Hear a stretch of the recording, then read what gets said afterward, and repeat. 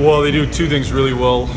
They're really hard around your net. They get to the net well. They force the slot. They get pucks up top and crash the net. They create turnovers on the forecheck and go right to the net. So our slot protection has to be great. And they've got a lot of speed, and so they put pucks into space, and they're able to get into foot races and get behind you. So one of our keys is making sure we don't give up any easy chances, and then within that is to make sure we protect the slot well and to make sure they don't get behind us. Yeah, well, I think the biggest key in the NHL, and especially with lack of days of preparation in between, and obviously we didn't get a chance to practice yesterday because of the fog.